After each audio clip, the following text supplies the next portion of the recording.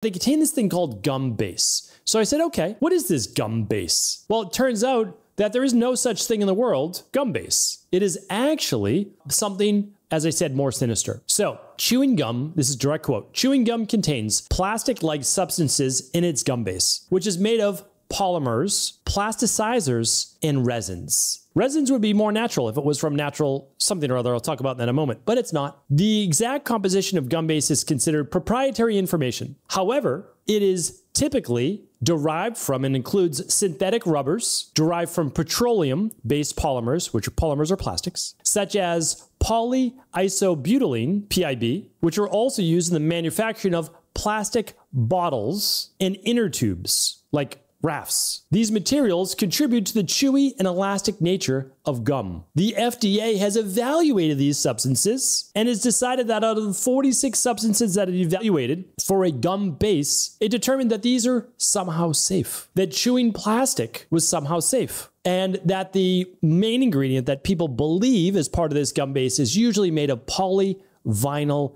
acetate. So, when you're wondering now where all of these plastics and microplastics come from, and you are someone that chews gum, this is one of the major areas because the literally second ingredient, gum base, that gives it its chewiness is a plastic. It's literally chewing on plastic.